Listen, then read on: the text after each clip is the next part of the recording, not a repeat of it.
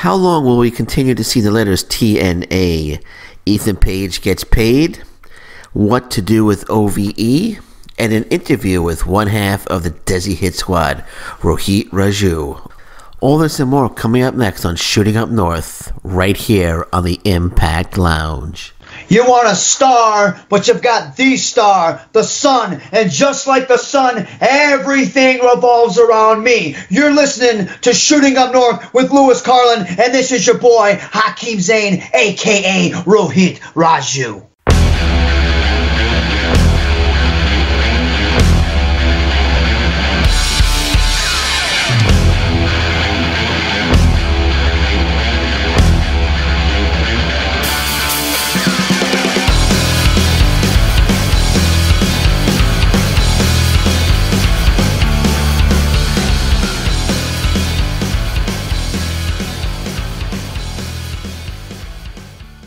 Hey folks, Lewis Carlin here. Thanks for joining me today.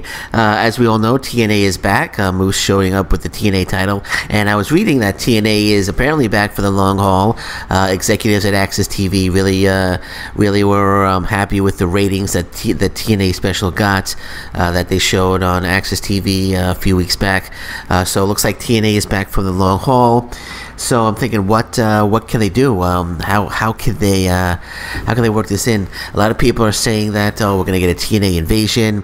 We're gonna get a title unification match with Tessa Blanchard. Personally, I don't think any of those would work. An invasion angle. The invasion angle storyline has been, I think, run to the ground by various promotions, and I don't think we need to get another invasion angle. We've done that. That's been done already in Impact Wrestling. It's been done in every promotion. It's like I said, run into the ground. We don't need an invasion angle. And besides, as I said in my last podcast, you can't really run an invasion angle unless you have major stars from TNA's past. Moose, not really a TNA star. Hernandez, okay, but then again, who else can you get? As I pointed out in my last show, I mean, it's not going to work with Moose, Hernandez, Chase Stevens, Kid Cash, and Shark Boy. So an invasion angle won't work. So I would say let's forget about the invasion angle. We don't need the invasion angle. So let's stop. I know a lot of people out there are still hoping for, I hope we get the invasion, but no, I don't think the invasion angle would work. Title unification, people saying that this is going to lead to a title unification match with Tessa Blanchard. And I'm thinking, why does it need to lead to a title unification match? Do we need a title unification match? Is the TNA title a recognized title? It's not recognized as of right now, so it could just be Moose, trying to piss off TNA wrestlers. Here's what I think they could do. He has the TNA belt. Proclaimed himself the greatest TNA wrestler of all time, and you could have guys from TNA. Then you could bring back a Chase Stevens, bring in Kid Cash, bring in Shark Boy, bring in some other guys that you could bring in from TNA's past, and have them try to defeat Moose for that TNA title. And then of course, then you get Hernandez. Hernandez would be the top guy that they have from TNA right now. So Hernandez eventually could step up to the plate and challenge Moose, and then we could have a nice little Moose versus Hernandez feud, which wouldn't be a bad thing. Hernandez was really impressive in the three-way match on the last show on Rebellion. No, it wasn't Rebellion. I'm sorry. It was Rebellion. Rebellion Night 2. I'm sorry. Rebellion Night 2. So he was really impressive. So it all could lead to Hernandez stepping up, saying, "All right, here I am. I want a shot at the TNA title." I just hope that it doesn't end up being that Hernandez steps up to the plate after a lot of wrestlers fail, and he eventually wins the TNA title and restores pride to TNA, and then he gets carried around the ring by Chase Stevens, Kid Cash, and Shark Boy. But in all honesty, I think Moose is going to hold on to this TNA title throughout these tapings and into the next set of tapings. And the fact of the matter is, even if he loses, which I don't think he's going to lose, it's not a recognized title, so he doesn't really have to give up the belt. He kind of showed up with it. what I'm kind of hoping that Impact will do is there's a lot of free agents out there right now, such as Kurt Angle, EC3, Rockstar Spud. They could add legitimacy to this TNA resurgence if they want to bring these guys in. I could see Kurt Angle coming back, not as a wrestler, but as an advisor, quote unquote advisor to Moose and the TNA title, something like that. Because and if they could bring in EC3, that'd be fantastic. But there are some guys out there that could add legitimacy to this TNA resurgence. And people are also saying, "Oh, we're gonna get a title unification match." And I was thinking about it, but why do we have to get a title unification match? Do we need to get a title unification match? The title's not really recognized, as I said, so we really don't need to have a title unification match. I think it's just more of Moose being a heel and saying that he is better than any TNA wrestler that ever existed, so he deserves the TNA title. I think that's the storyline that they're gonna go with. We don't need a title unification match. Will we see one? I don't know. We could, but I think the storyline would work really well with just Moose saying that he's better than any TNA wrestler that ever existed, which he's been doing, which has been doing basically more or less leading up to this the TNA pay-per-view that couldn't take place because of the pandemic. So I think that's a cool storyline that they could go with. Ethan Page was talking he was interviewed by a website, and he says that he has been getting paid by Impact for canceled shows that have been canceled by the pandemic. So anybody out there who is saying that Impact Wrestling is not paying their talent, Impact Wrestling has no money, this is the final nail in the coffin of that theory that you guys been running for years.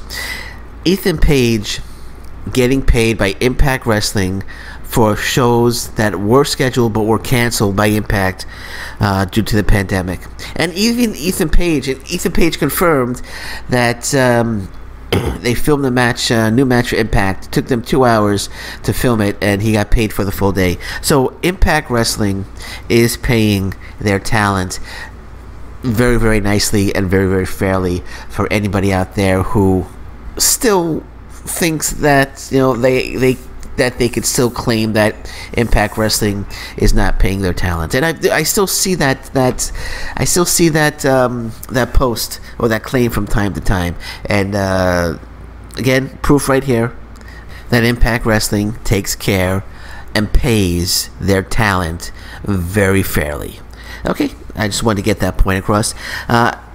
Michael Elgin, Sami Callihan. I don't know if anyone's been following their Twitter, but it wasn't recently. But I think it was after Rebellion. Michael Elgin and Sami Callihan got into a little Twitter fight, and I think it might be leading to a feud between Michael Elgin and Sami Callihan, and I'm all for that. Even though Callihan lost to Ken Shamrock, which I feel he should have won. New character. They need to build up the new character. He should not have lost in his first match as a new character, but. Michael Elgin, Sami Callihan. That's a feud that has my approval, and I think it has the approval of every single Impact Wrestling fan out there. So hopefully they're leading towards a feud with Michael Elgin and Sami Callihan. Now OVE hasn't won a match in a very, very long time. Not that I can remember. Not that I can remember. Maybe something on Explosion that I haven't seen, but I can't recall the last time OVE has won a match. And now they've officially split from Sami Callihan. Sami Callihan going on his own. So I'm thinking, what do you do with OVE? What do you do with OVE? And here's my idea. Here's my idea. Eric Young's available. Eric Young is available. I would say bring Eric Young in and make him the new leader of OVE. But people are saying that people will argue that, Eric Young is from Canada and not from Ohio. Okay, Does it have to be OVE? Maybe it's time to drop the OVE name and start a brand new faction led by Eric Young. So Eric Young, Jake and Dave Christ, and Madman Fulton will form, and they could bring maybe somebody else in. Maybe they could bring in, maybe Navia would be another member, but they could bring another member in. But I think it's a good idea. The only thing is, though, the trolls would be out there saying that they're just a sanity ripoff, which okay, that's going to be expected. But still, I think this could be very interesting, a very interesting scenario.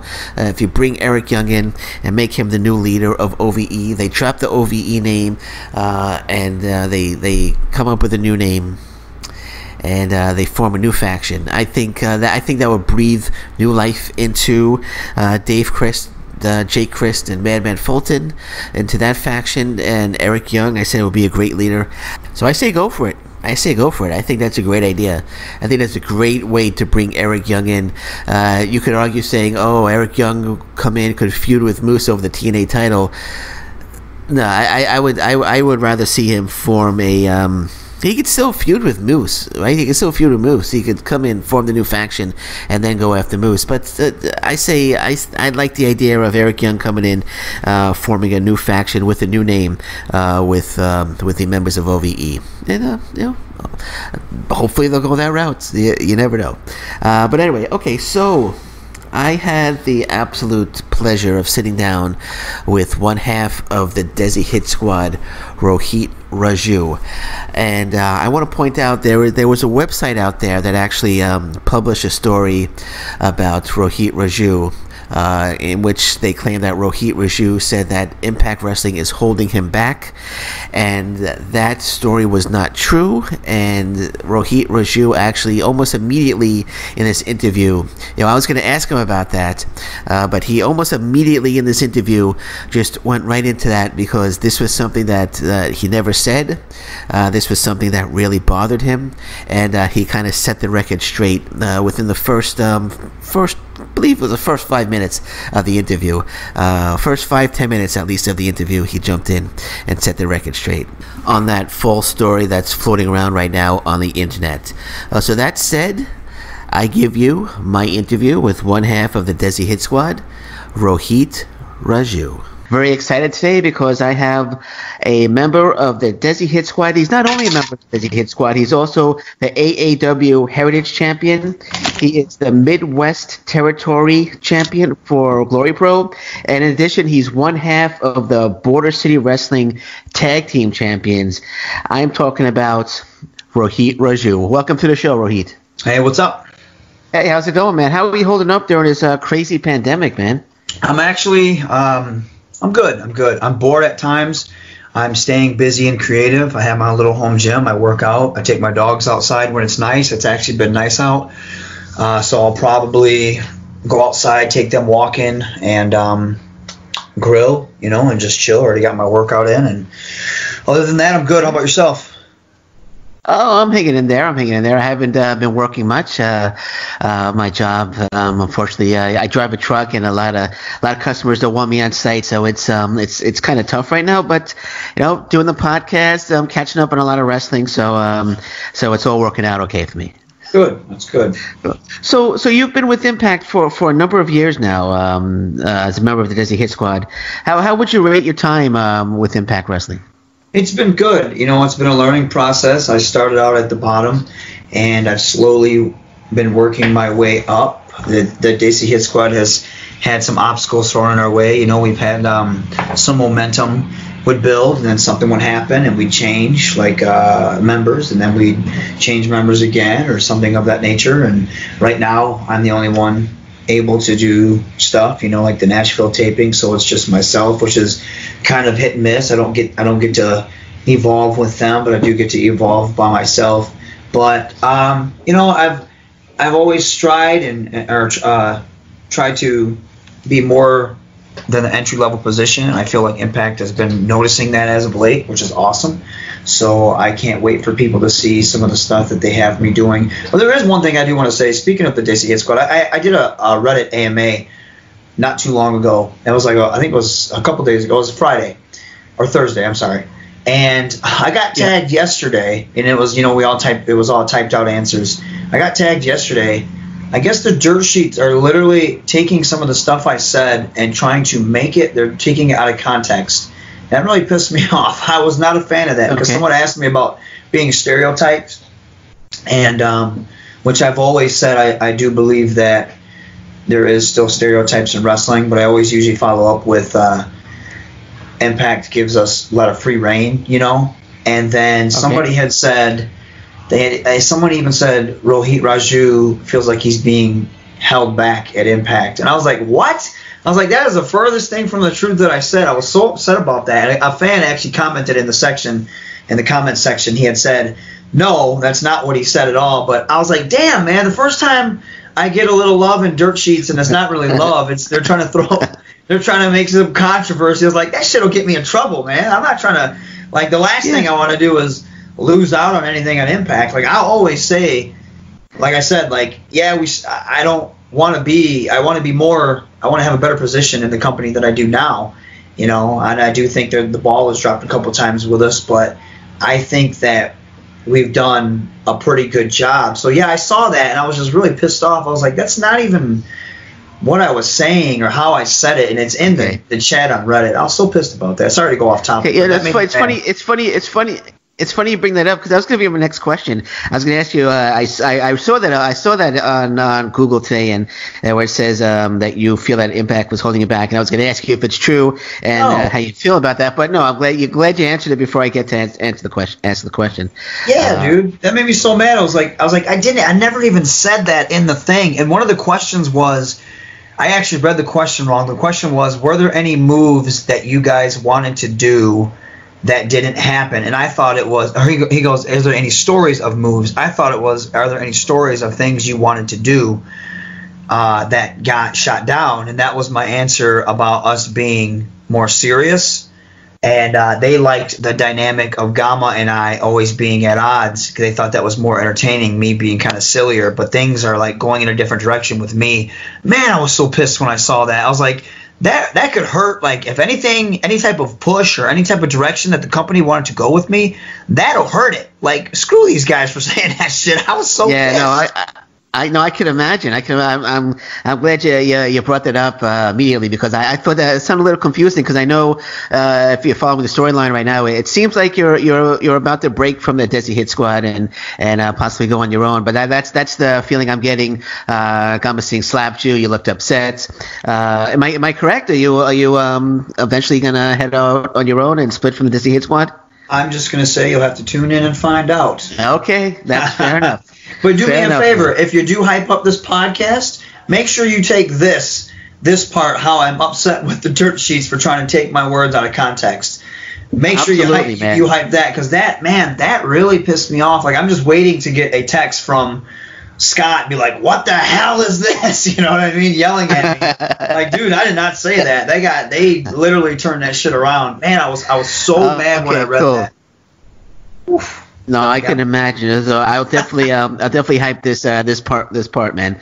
Yeah. You mentioned that earlier that there have been different versions of Desi Hit Squad. Just curious, is there? I really enjoyed you and Gursinder Singh, who was eventually replaced by Raj Singh. Is there a story as to why Gursinder was replaced with Raj?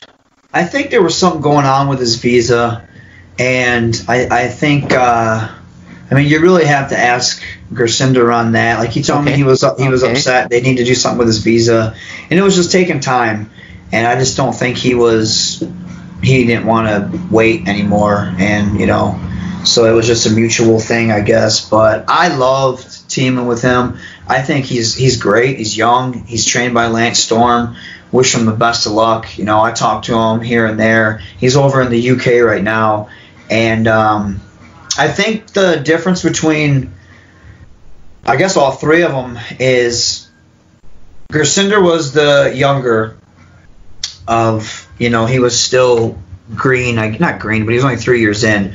So our ideas would gel a little bit better than Raj and I at first, because Raj had been wrestling longer than I have, I believe, and he wanted to come in with his ideas, and we kind of butt heads at first. but not like butt heads like in a hard way, just like, we both just we disagreed with the vision of where we were going. But then we started to get on the same page, and then they had brought Shira in, and then I got kind of it would be like sometimes they would have Shira and they wanted Shira to get more work, and get him more exposure. So they would have him come in and doing the smaller shows, and they would have me come team up with them and stuff like that. So everybody offered something different. I can't tell you who my favorite is, just because I enjoy teaming with all three of them. You know what? I want to team up with Gamma. That's what I want to happen.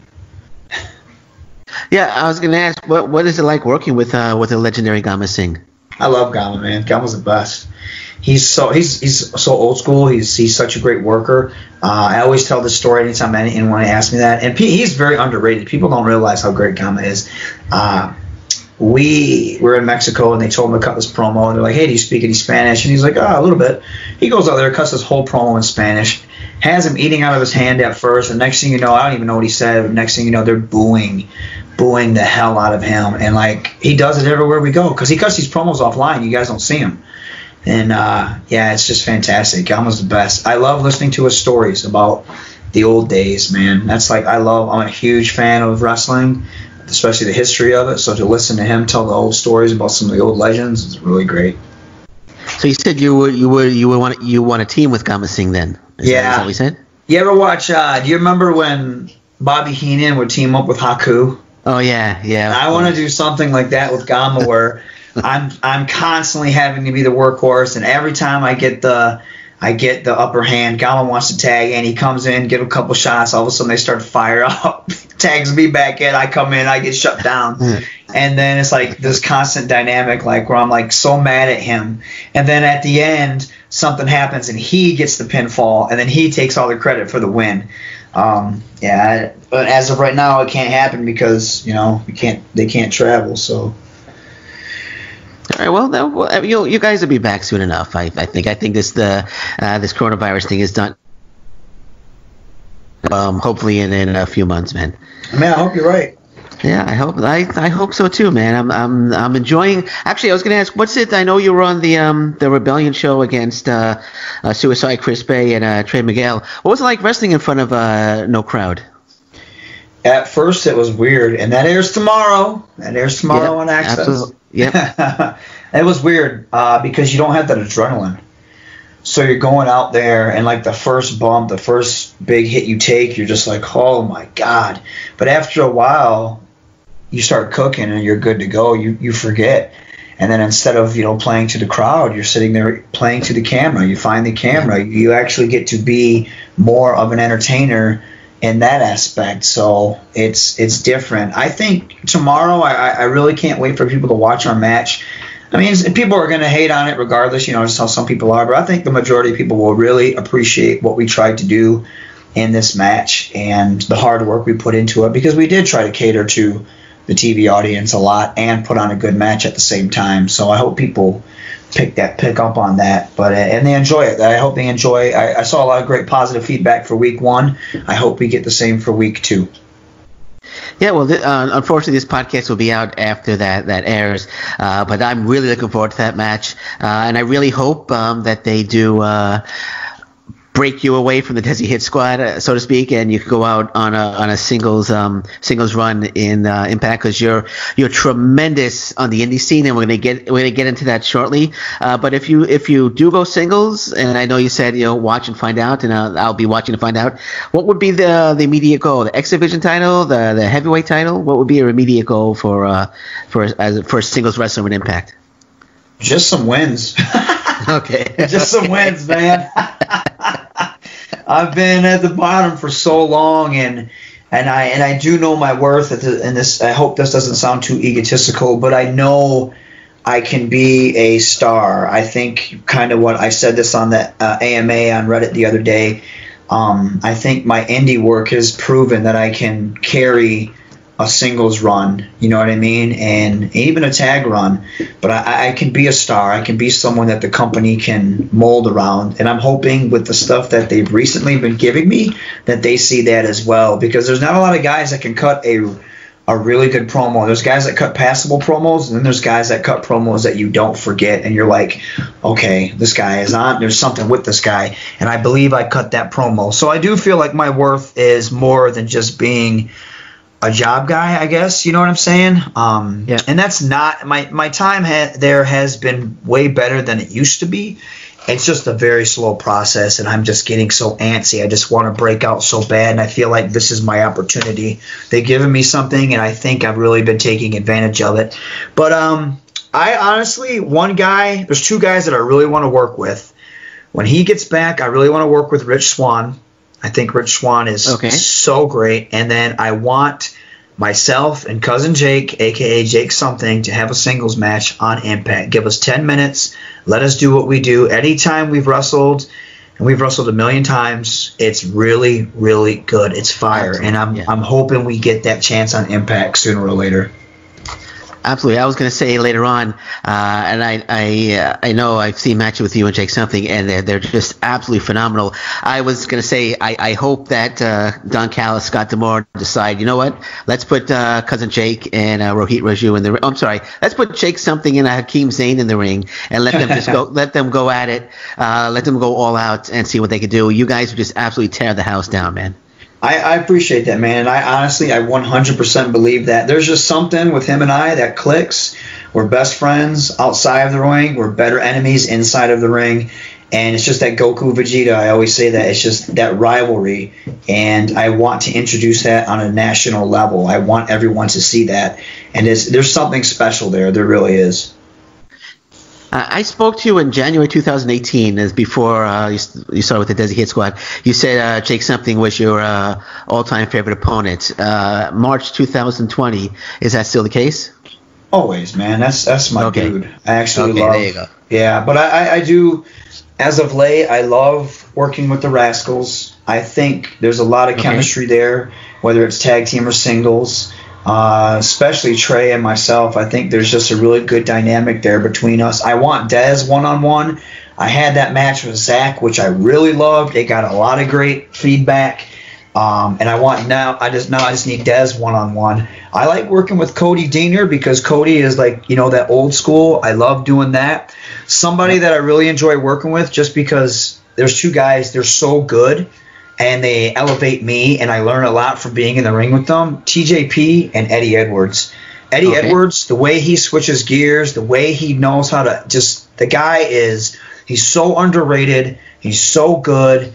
Another guy I'd really want a one-on-one with is Jake Christ. I think he's amazing as well. Very underrated, unappreciated talent. And then Sammy. I've never, ever, ever got a chance to be in the ring with Sammy. Oh, wow. And I would love to verbal spar with him, and I would love to just get in the ring with him. Because guys like that, they're that next level. That's the level I want to get to. And, you think you're good, and then you get in the ring with those guys, you're like, okay, this is where I need to be. And being in the ring with them, I think Eddie, every time after I get in the ring with him, it's a war. I get, beat up really, really good, but it's in a good way. And I learn so much from him because I think he's the MVP of Impact. He's amazing, and I don't think he's one of those guys that does not get the credit he deserves. You mentioned Cody Deaner. I have a little funny story. I meant to mention a little earlier, but you were on the Fantastic Father show here in Windsor with I believe it was Raj Singh, the Desi Hit Squad, and I'm not sure if you remember that show. Yes. It was Bhupinder. Bhupinder, yep. Sorry, but I was wearing my Desi Hit Squad shirt when you guys were coming down. I desperately tried to get your attention, but you just walked right past me. I'm so sorry. I wanted to show you that I was wearing the Desi Hit Squad shirt, but you walked right past me, and I went in the ring. And then about 10 minutes later, I'm walking past Cody Deaner, and he stops me. He's like, "Are you wearing a Desi Hit Squad shirt?" And I was like, "Oh." I am. I'm sorry. I thought he was going to DDT me there for a second. Don't you ever apologize to Cody Deaner. I would have helped you. I would have dropped him. I would have knocked that beard off him. No, Cody's great, man. Cody's awesome. No, Cody's good. Actually, I had him on a few days ago. He's a really, really good guy. What are your thoughts on the recent Gut Check winner, Jackson Stone? I know you cut a little promo on him, but would you like to be the one to welcome him, quote unquote, welcome him to Impact Wrestling as his first opponent? Did that promo air? I didn't even see that. That's crazy. Yeah, no, I did. I saw it. It was I can't remember. It was like a week or two ago. No, actually, before they announced the before winner? Rebellion, a week or two before Rebellion, they aired it. Yeah.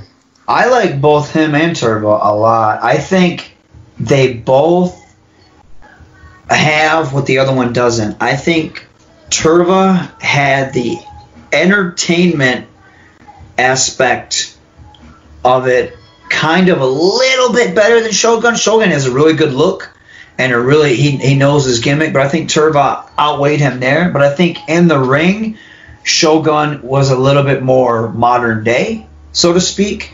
Okay. And so it was a toss-up, to be honest. I like Shogun. I've known him for a few years now. He's a Michigan guy. I would love to get in the ring and stomp a mud hole in him and welcome him to Impact, to be honest. I would. So, there's a lot that he's going to have to... Yeah. There's a lot.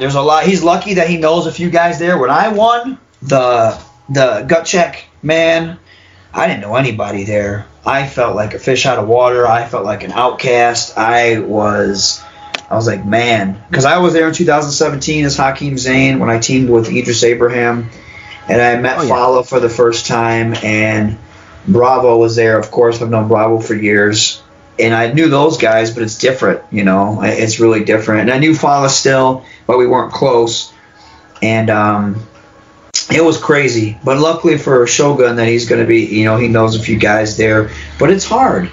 It's hard because it's a whole different level, and I had to go through it, and it's a learning process. I think he works very hard, so I think he'll swim. He won't sink.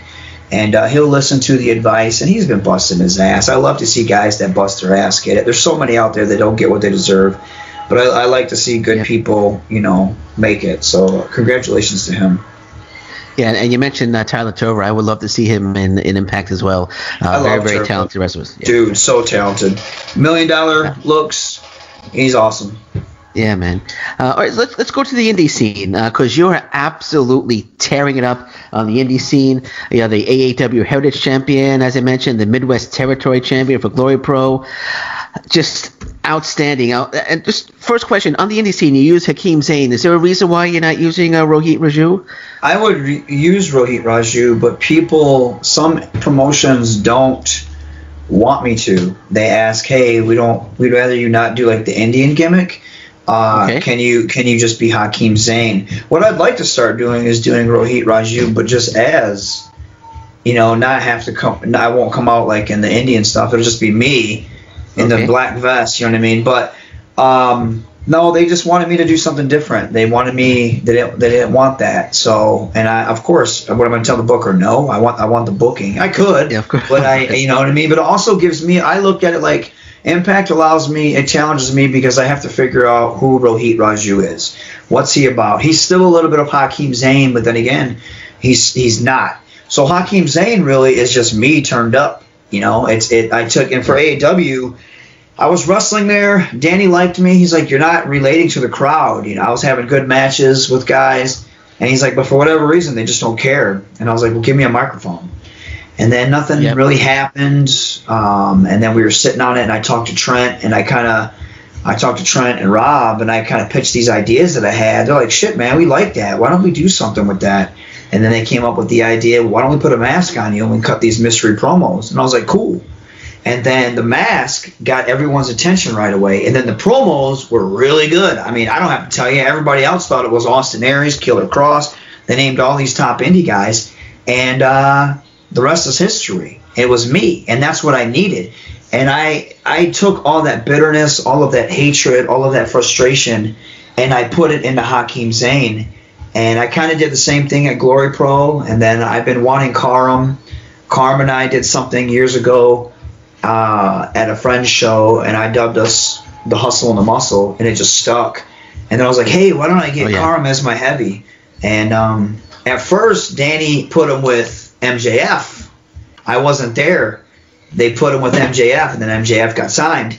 And then when I did my thing, they're like, okay, we'll put Karam with you. I thought that was very funny. And then we just kind of been tearing it up, man. And Karam instantly, he's a giant dude. He's jacked. He's really good. He's young. He listens. and sky's the limit for him. So people instantly have a taking to him. So it's either I'm getting the bookings or he's getting the bookings, but we're together. I really want to get him into Impact. You know, I think he would do man, well. You're like I absolutely love the team of you and Karam. I was gonna mention that, you know, is there a chance that you guys could? I would love for you to break away from that Hit Squad, bring Karam to Impact Wrestling. I mean, you guys are absolutely phenomenal together. Such a great team. I mean, the sky is the limit for you two, man. I really appreciate that. What it's gonna take is people, you know, like you, the fans. It's going to take them putting it in Impact's ear. And he showed up in Atlanta. I felt so bad for him. He had such a hell of a time there. His car tire popped, and he was stuck there for a while. But he showed up to Atlanta, and a couple D'Lo saw him, was like, "Who the hell is this?" I said, I introduced him to D'Lo. I said, "This is my partner outside of Impact. We've been tearing it up, yada, yada, yada." And he didn't get anything. And Scott knows who he is, because Carm used to go up to Border City and train.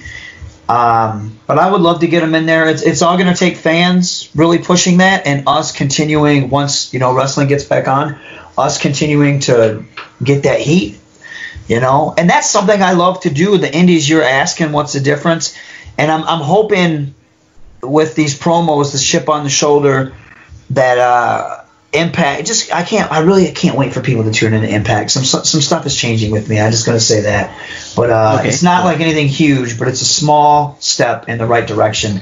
But these promos, man, it's like, I feel like society, and especially wrestling in general, everyone's so offended and scared to say whatever. And you can say shit without being too, you know, stepping over the line. Being a piece of shit, pretty much. Being a heel, being a bad guy. And I feel like there's this softness in the world, so I just kind of want to break that and shit all over that and attack that. And I feel like that's what we're doing, and either people are trying to ignore it, they don't care, or people are picking up on it and they're like, there's something here with these guys. And that's something, it's going to take time. You know, it's like with anything, you either ignite it right away, or people aren't going to jump on your bandwagon until a lot of people tell them to jump on your bandwagon. And that's kind of what we're hoping we can, not the bandwagon jumping, but we want to break down some doors and get noticed. And then maybe that'll spark it to where Impact will want to bring them on. Yeah, I mean, like I said, you two together in Impact Wrestling would be unstoppable, man. I would absolutely.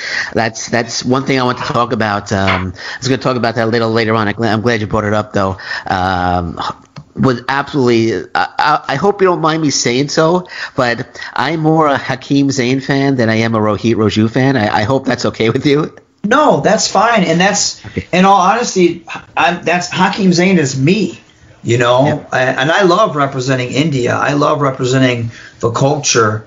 But guys I look up to, you know, I like to dress nice and stuff like that, but I'm a hothead and in the ring, you know what I mean? So, and I'm more disgusted. I like to be jokey and funny. Like, I like to be the Rohit character. But me being serious is, I guess it's more realistic when I take all my anger and my frustrations of the world and I put it into Hakeem Zayn. That's me, you know what I mean? That's me griping, that's me complaining, that's me being angry, and I just take all that and I put it into him. And that's more real. So I think it comes across more passionate and more genuine than Rohit does, in a sense, because that's what I've been doing for years, whereas Rohit I've been doing for a few years, and I'm still trying to find out who Rohit is. And I'm trying to take that Hakeem Zayn and kind of add him in to Rohit more. And I'll never forget this. Johnny Bravo and Dave Chris both said to me, they saw me at shows outside of Impact, and they're like, how come you don't do that at Impact? And I'm like, well, what do you mean? They said, well, you're carefree, you're comfortable, you're having fun as Hakeem Zayn, but you're not as Rohit. You're very stiff and very what's the word I'm looking for? Not laid back, but not condensed. I can't think of it at the moment, but I'm like I'm in a shell kind of.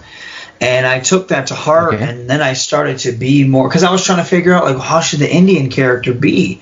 And then I just started kind of being more me, swaggering to the ring, talking shit as I walked down the ramp, being more of the black sheep of the Desi Hit Squad than anything. And that started to break out more, and people started to see that. But now I want to bring that anger and that chip on the shoulder to Impact.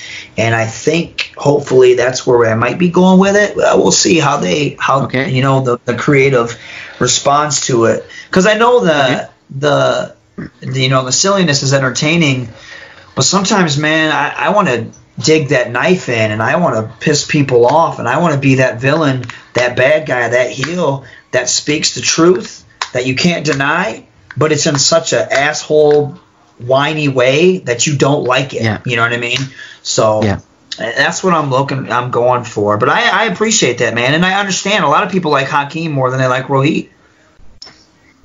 Yeah, I mean, like for example, a few matches that I've seen recently, tremendous matches.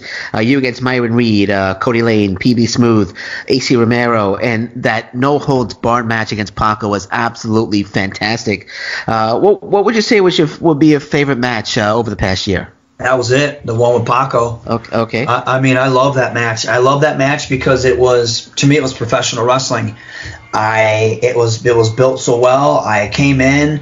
I just crapped on two of the top baby faces with Karam, and I spit, like I just spit this hatred towards wrestling fans, AEW, and then we beat them down. And Paco's such this great baby face, you know what I mean? They love him, and then I stole the belt from him, and then we had this heated rematch, and it was all there. The crowd was there, the story was there, the drama was there, the passion was there, the intensity. And to me, and I've never even seen the match, but just the way it felt.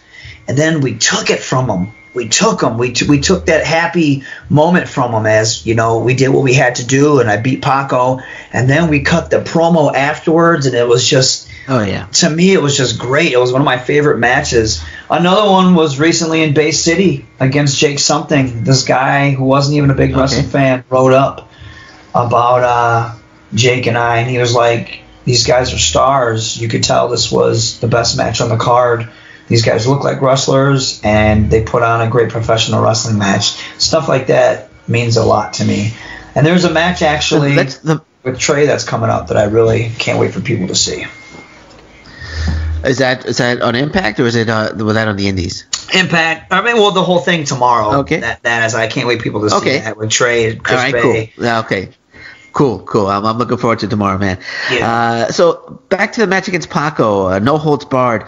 You didn't hold anything back at all in that match. That cannonball to the chair that was on Paco, that was nuts. The stomp into Paco, who was on the chair, and you hit him so hard you bent that chair right out of shape, man. You know, how long does the rush last after having such a tremendous match like that, man?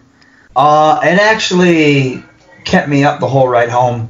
Usually I get really tired, but I was on such an adrenaline high. I was on an adrenaline when. I'm sorry to veer off, but this is how it feels. When I cut that promo after I revealed who I was on the mask, I can't even explain to you. I didn't even. It was like I wasn't even out there. It was like it was a dream. Because it felt so good. I was so nervous because I knew the crowd wasn't going to be happy with the reveal because they wanted something so big. And then it was just me, who people didn't care about. And then I remember someone sent me a message. They said, I was not happy that you were the person behind the mask until you cut your promo. And he said, you cut it with such passion and such hatred that I felt every word you said. And I did. It was real. That was real, man. That's how I felt. That's how I feel about shit sometimes. And I get so, frustrated, and I can put it into that character. And I was literally shaking when I got to the back. And that match with Paco was kind of like that. I felt like it was so good. And I can tell you this, when Paco hit me with that candlestick for the first time, though, oh my God, that hurt so bad. Because I haven't done anything like that in forever. Man, he was whooping me with that. And he knew, he said, I remember we were backstage, and he goes, I did not want you to hit me with that candlestick, but I hit you with it so many times, I knew I had to get it back. And he took everything like a champ, man. He's so tough. And I love working with him and Myron. I absolutely love it. I knew, I've been wanting to work with those guys forever, and I knew once we would touch, it would be really, really good. The chemistry would be there. And a match like that, man, it took a while. Sometimes if I have a match like that and I get home and it's like 1 o'clock in the morning, I won't go to sleep till 5 because I'll be playing the match in the back of my head over and over again. And I'm just so excited that I helped create something so good, and it's a great feeling. So he was okay after he went through the chair, right? Because that chair was just bent out of shape after you put him right through it. I mean, we're all beat up afterwards. I'm sure he did, bumps and bruises and sore, and you can barely walk, and then you got that long drive home, and you're just like, shit. You just get up, man. You dust it off, you stretch out, and you rest a little bit, and then you go do it again the next weekend. And that's just how it is. You do it until the wheels fall off. So I'm sure he was just as beat up as I was. And that's one thing people don't understand. Yeah, we're walking and talking afterwards, but a lot of that shit hurts, man. And look at these guys that do all those death matches. They've raised the stakes. Like, holy shit. These guys, they're putting their bodies through crazy stuff. It's insane. Yes, that shit hurts. Another guy I want to talk about, Myron Reed. It seems like every time you get together with Myron Reed, it's just complete fire. Like this morning, I was watching the steel cage match, which was really good. Your thoughts on your matches with Myron Reed? I really enjoyed my matches. I really enjoyed the AEW one. The cage match was really fun. That was the first time we ever wrestled. And then it was cool because it set up, we got a feeling out process of how we kind of do things together. And the AEW match I thought was really good. And then I was bummed because we were supposed to have the tag match against him and AR Fox. And who knows if that'll be on once, if that's what we're still going to be doing afterwards. But yeah, it's excuse me, I'm sorry. Myron's great. Okay. Myron's so talented, and I love his stuff in MLW. I really like the dude, and I enjoy working with him. And people don't. I'm pretty sure he's a rascal as well. I'm pretty sure he's part of that clique. So yeah. I would love to see him in Impact. I don't know why he's not there. Yeah. Maybe because MLW, he's got the contract there. I think I was reading he signed a long-term deal with MLW. Yeah. But that's another great talent I would love to see in Impact Wrestling, man. Yeah. Good for Myron, though. Do you have a favorite indie promotion that you work for? I know you work at, we mentioned AAW, Glory Pro. Do you have a favorite indie promotion that you like to work for? Oh, man, that's tough. AAW is probably my number one right now, only because it's such a prestigious place. If you look at the talent that's gone through there, it's a who's who. And it was so hard to get in there. And then when I got in there, it was hard to get up the ladder. And as soon as, Danny saw the promos, he was like, okay, cool. And then he just kind of let me off the leash. And the accomplishment of being a champion there already, to me, is a big deal. Because as I was growing up as a wrestler, early in my career, that was always one of the top places to go. I really love Glory Pro. There's something special there. The talent there is amazing. Alpha One, Ethan Page's place, is pretty sweet. Oh, yeah. There's so many great places, man. But AEW might be my number one at the moment. It's just a really fun place to work, but that's not taking away from any of the other promotions I work at, because they're all great. They all offer something. Of course. So we talked about promos for a bit. Is there a secret to cutting a good promo? Is there a thought process? Are you sitting up at night writing down promos, or you're just speaking what comes to your head? I speak what comes to my head. I've been cutting promos ever since I was a kid, because I would always record myself impersonating. I would wrestle with this teddy bear when I was younger, and I would commentate while I wrestled, and afterwards I would cut a promo as Hulk Hogan or Macho Man or whoever, and then we would go to wrestling shows, and we would go behind the building afterwards to watch the wrestlers come out, and I would cut promos as like Steve Austin or Scott Hall or The Rock, Dusty Rhodes. And so I've always been talking. And then I used to freestyle when I was in high school. So that's kind of how I look at promos now. You have certain bullet points that you want to hit, and then everything else just comes off the top of the head. And when it comes off the top of the head, it's more genuine and passionate because you're in the moment. And then that's it, really. I literally walk around my house every single day cutting a promo. It's I talk about anything. I talk about this burnt piece of toast to wrestling John Cena. It's just you know what I mean? It's just I just want to try to cut a promo, and I literally just walk around the house, man. If you'd see me in my house, I'll be walking in the bathroom, and I'll just out of the blue, I'll just start cutting a promo. Okay. And then I have things in my head, and when they say, okay, man, green light, go, and I'll pull stuff out of the ether, and start saying it in my promo. Well, if you feel like cutting a promo, if something comes to your head right now and you want to cut a promo on me or anything, just stop me and feel free to cut a promo, man. Okay, well I'll have that in the back of my head now. We'll cut one before we get off. Okay. You mentioned John Cena. Is that the dream match for you against John Cena? Dream match for me would be, the Macho Man. That's my all-time favorite. Oh, wow. Right there. Okay. But yeah, I'd say Cena, Rock, Austin.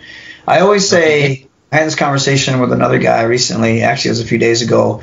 We said there's Michael Jordan and then there's basketball. Michael Jordan's one of those guys that transcends basketball. Steve Austin, in my opinion, is the last guy to transcend professional wrestling. Like, everybody knows who John Cena is. And I don't feel like there's anybody like that anymore. But I also think that way because regardless, whether you like John Cena or you didn't, you didn't skip his promos. You didn't skip his matches because you either wanted to see him win or you wanted to see him lose, or you wanted to see him mess up or see how he got booed by the crowd. You were always invested in what he did. That, to me, is a great wrestler because he has your attention regardless of whether you liked him or not. And he was the perfect package. He could cut the promo. He looked like a professional wrestler, and his matches always told a great story. I don't feel like there's guys like that anymore. I don't know why. That's just my opinion, and I don't know if it's because wrestling's changing and it's more based off athleticism and gimmicks than it is a combination of the two. But I don't know. That's just my opinion. I don't think anyone has that big main event feel. I think Omega was the closest we got. CM Punk probably. But I still don't think they're on that level because I think 30 years from now we're still going to be talking about, and I say this every single time, you're still going to be talking about Austin, Rock, Hogan, Flair, Dusty, Savage. You know what I mean? You're still going to be talking about those guys. I just don't think there's that guy right now in professional wrestling. I think Cena was the last. Do you think that's why WWE keeps bringing back Undertaker and Goldberg and some of the older guys to big shows? Yeah, I do because there's still something there. Whether the guys, people say, oh, they can't go in the ring, they can't do this, yada yada yada, doesn't matter. Like anytime Steve Austin's on TV, there's that feeling. There's a feeling. You know what I mean, that you get when you see Steve Austin. And maybe it's because you don't see him a lot, but to me, when I was a kid tuning in every single Monday night when Steve Austin was on TV, it was huge. And it was every Monday night. And sure, there was a time when he kind of got stale and he had to reinvent himself. That's what great wrestlers do. Hogan, when he became Hollywood Hulk Hogan, he reinvented his career and added another 10 years to it. So it's same thing with The Rock. When Rock was Hollywood Rock, it was phenomenal.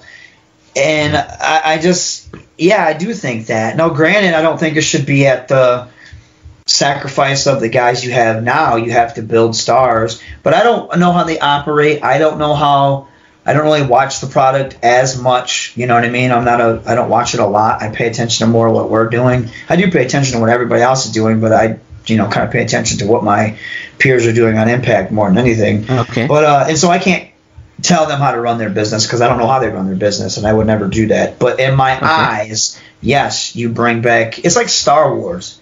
I don't know if you're a Star Wars fan or not, but I'm a huge Star Wars fan. Absolutely. So, Big I don't know where you stand, but you have this new trilogy, and it's not that well received by everybody. And the reason it's not is because you take these characters, Han, Luke, and Leia, Chewie, all those guys, and you kind of put them in bit roles. You don't really give them the respect that they deserve. Because no matter what Star Wars is, it's always going to be them. They're always going to be the heart and soul. Those are always going to be the people that brought you to the dance. So you bring them into this new trilogy, and you kind of give us these new characters, and we're supposed to like these new characters, and you kind of force us to act like these new characters are better than the old ones, but you don't really pass the torch. You throw the torch. Like, you bring Luke Skywalker in this movie, and you strip him of what makes him Luke Skywalker. And whereas some people are like, yeah, I really dug that, you have the majority of people who are your sole fan base are like, that was stupid. And I'm like, oh, that's how I was. I was like, that was horrible. So I get why people liked it, but then you have to realize you have people that are invested in Star Wars because of Han, Luke, Leia, the original trilogy. You know what I'm saying? Yeah, and so if you absolutely. literally take these characters and you kind of do jack shit with them, it's almost better off to not even have them in your trilogy because they overshadow these subpar characters. And nothing against the actors that play these new characters, but they fail in comparison. They pale in comparison to the old characters because there was such a great story told there. There was not a great story told in this new trilogy. It was all over the place. I'm not saying you can't like the movies, but you can't tell me they were great movies because that story was it was a mess. And I like certain aspects of that new trilogy, but like you just dropped the ball in my eyes. So it's like bringing Steve Austin on TV and comparing him to like one of the new guys, when the new guys, they don't compare to Steve Austin because they don't resonate like that. And you either haven't built them up that way, you haven't let them off the leash that way. There's something about that, you know what I mean? So that's kind of how I compare it. You can't sit here and say, hey, this guy's better than this person that's done way more and has built a better name, but this guy's better because we say they're better. No. There's no context to why they're better. There's no heart and soul to behind why they're better, and that's kind of what they did with Star Wars. Rey had no hero's journey. She was good for the sake of being good. You know what I mean? I love Daisy Ridley. I thought she was awesome as that character, but the way they wrote the character Rey, there's nothing there. There's no context. There's no heart and soul behind it, and there's no hero's journey. There's no reason for me to root for her. It's like having Rocky be badass right off the bat. You know what I mean? There's nothing to root for Rocky for. He's not an underdog anymore. And all of a sudden we're supposed to take these new characters are supposed to be better than Han, Luke, and Leia and Chewie and all them, but they're not because there's nothing built up to make them be better than them. You're just telling us they're better than them, and we're supposed to accept that. It's the same thing with wrestling, in my opinion. Yeah. Yeah, well, nobody will ever be better than Han, Luke, and Leia. Those are nobody will. I agree with you 100% on that, man. Yeah. And I was so pissed off when they killed off Han Solo. I was so pissed, man. I was too, but I knew, like, Harrison Ford wanted to die. He wanted to die in Return of the Jedi or Empire. So I was like, okay, I get that. But, man, the nail in the coffin for me was Luke Skywalker and just the total shit show they did with him. It's like, if you're going to change the character that much, you got to give me something. It's like we were expecting this huge babyface comeback for Luke Skywalker, and it was, I'm going to meditate on this rock, and I just thought that was so lame. I was like, and then you kill him. And you kill him. You're like, I'm like, are you kidding me? Oh, God, it was the worst. Every time I talk about that, I get so angry. I'm literally in my chair right now, like gripping my legs out of anger because I hate that so much. God, don't get me started. Sounds like you're about to cut a promo on the new trilogy. Man. Listen here, you Nimrods, trying to explain to me that this new Star Wars trilogy is better than the old ones, even the prequels. Let me tell you something. The prequels, at least they had a consistent vision. Sure, the special effects don't hold up today. Sure, the acting in front of a green screen was pretty subpar. I'll give you that. But at least we got some of the best memes ever. At least we got Clone Wars. At least we had a relationship between Anakin and we saw him grow from some snot-nosed kid to the evil being that he became. And why? Don't tell me for 1 second that Rey is better than Luke Skywalker. That wasn't my Luke Skywalker in Last Jedi. That was Jake Skywalker. And then they contradict themselves. You're going to drop bombs in space and give us subpar Marvel humor? Don't even come at me that way, because you want to know why? You know what's going to happen? We can sit here and debate Star Wars all day long, and when I get out of this chair, I'm going to shake your hand, and then I'm going to pull you in and hit you with a short arm clothesline and pick you up and then drop you on your head with a brain buster and then stand up on some jerk's desk and jump off and double stomp you and then tell you that you're wrong, because this new trilogy, just like you, is garbage. There you go. Okay. Hey, you okay? You're. Hey, you wanted a promo. There, you got your promo. I didn't say that was fantastic, man. That was fantastic. Yeah. that was fantastic, man. Thanks, man. Oh man. All right, let's jump back into Impact. I have another. How do you feel about? I'm sorry. So that was great, man. How do you feel about Tessa Blanchard as the Impact Wrestling World Champion? I know a lot of people aren't too thrilled about it. Myself, I'm fine with it. I think there's nothing wrong with it. But I just want to know what your opinion on her being the Impact World Champion. Has anybody watched Tessa wrestle? You know what I mean? Tessa is amazing. I don't care, woman, man, whatever. Tessa can go. She wrestles better than most people, man or woman. She cuts a great promo. So her holding the title, that's fine by me. I get it. Trust me, I get it why people don't like it. I understand that. And I understand where they're coming from. For me, in my opinion, it doesn't bother me, because I think Tessa can back up all of that. So her in the ring, she's amazing when the story is told right. And I think intergender wrestling works when the story is told right. I totally agree with that. And like, I don't want to see her suplex Michael Elgin or powerbomb Michael Elgin. You know what I'm saying? It's just like, because he's like 400 pounds. Half of it's ego, but whatever. Oh, okay. Gotcha, Mike. Okay. He'll agree. But no, when it's done right, you know, it makes sense, just like any story. So, but I understand why people don't like it. I totally get it. I'm not saying they're wrong. It just, in my opinion, I'm okay with it, and I understand why. I get it. I totally get it. I think Tessa, you can't, like I said, she wrestles better than most people, man or woman. That's how good she is. You can't classify the way she wrestles. She's beyond man or woman. She just is a good athlete, period. And so I understand both sides of the story. I'm okay with it. So. No, she's absolutely phenomenal wrestler, absolutely deserving of being the Impact World Champion. I have a feeling Michael Elgin is going to be the World Champion after Rebellion tomorrow, but that remains to be seen. I'll watch it and we'll find out. But very deserving, Tessa Blanchard. I want to tell you this. If Michael Elgin, I want the world to be ready. You've already seen him on Twitter. He won't shut up on Twitter. Can you imagine when or if Michael Elgin gets that belt? I'll have to delete him. I'll have to mute him.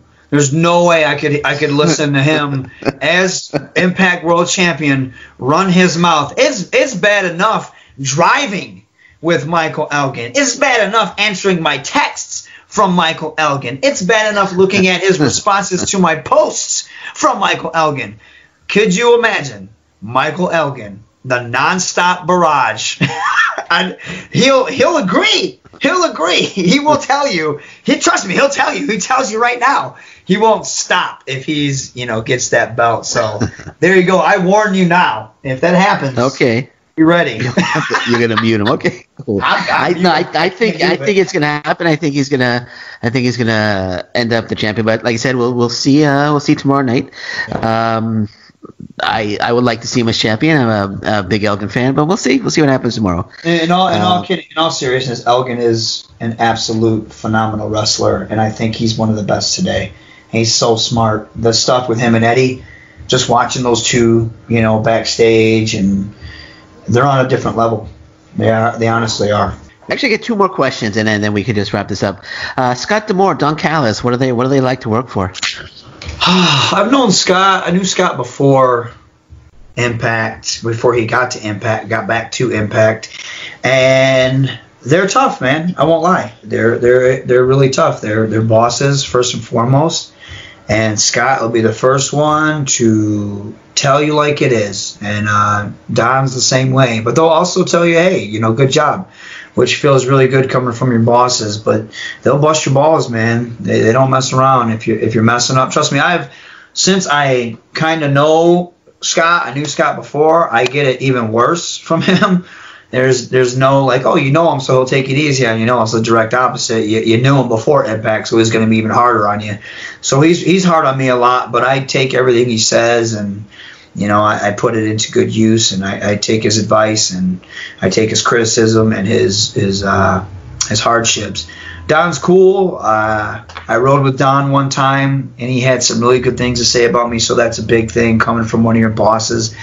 And, you know, Don's a smart guy. They're both very smart. I'm very happy that they have the reins. And I think when I was there in 2017, it was under different ownership. And it was kind of all over the place. And then when Scott and Don kind of got involved, it's in a much better place. And that's something that bugs the hell out of me, that people don't give Impact a chance. I get so sick of people trying to treat us like the redheaded stepchild and act like Impact doesn't matter. We have one of the best rosters. And I'm not even saying that because I worked here. Like I said, when I was here in 2017, the first time I went, I was like, man, this isn't that great. This is not that good, some of the stuff that they're doing. It's totally different. I've seen people come and go. I've seen the morale in the locker room change. We have one of the best rosters. Everyone gets along there for the most part that I know of. Everyone's cool, and then everyone goes out there and works hard, and we have fun. And it's like the product that we're putting out deserves to be on center stage, in my opinion. But, you know, people want to hate. They're like, oh, Impact's stupid, Impact's that, because of past stuff. You know what I mean? When they had that bad run, people still want to associate Impact with, like, the bad run. It's a totally different roster, you know? And people need to just – that's done. That's dead and gone. We're a totally different Impact, and we've been busting our ass and putting out great stuff. And it's time that we get credit for it. It gets on my nerves that we don't. We should be getting credit for it.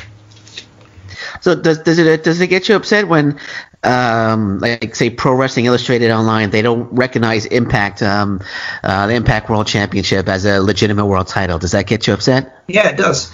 Because it's been defended over in Japan, it's been defended in Mexico. It's so dumb. And I think that's so petty that they won't do that. And you know, it's weird. Wrestling has really become this elitist, like, hipster. It has like this weird.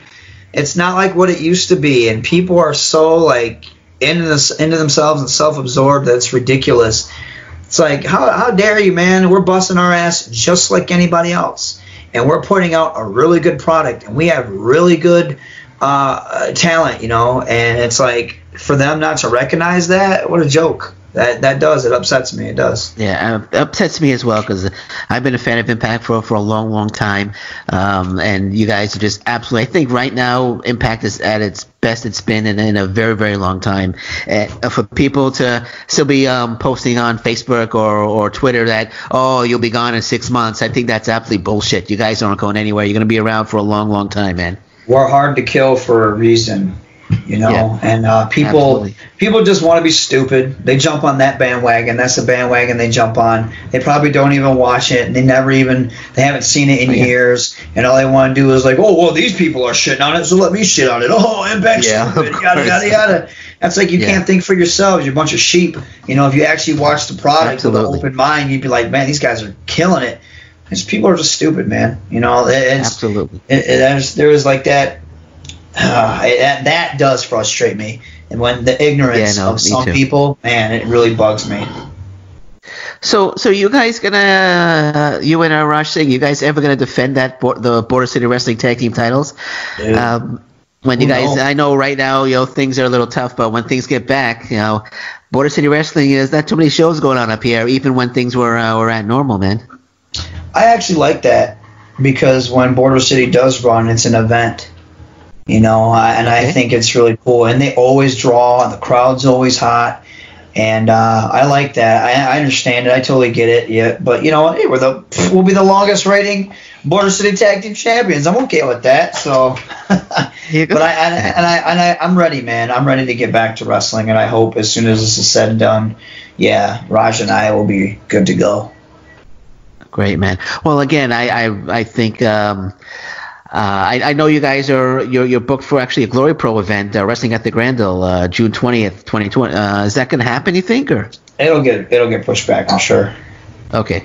All right. Yeah, well, hopefully sure. you guys will get back soon. But before we wrap this up, is there anything you want to plug? Do you have any merchandise you want to sell, or social media, or anything you want to plug? Feel free, man. Well, obviously, you can find me on Twitter. It's at Hakim Zain. That's HAKIM. My Instagram is Raju Zain 80. You can look up the Mad Dragon, Hakim Zain, or Rohit Raju on either YouTube or Facebook, and you'll find me there. I do want to start getting some T-shirts printed out. I had that anime style one. I just have to find someone to do it that can actually do a really good version of it. I had the Wu-Tang style Hakim Zain ones recently. Those sold out, so I hope to get more of those in pretty soon. And really, man, Impact Wrestling every Tuesday on Access TV. I really hope you guys are tuning in. We've been busting our ass to bring a really good product, especially now.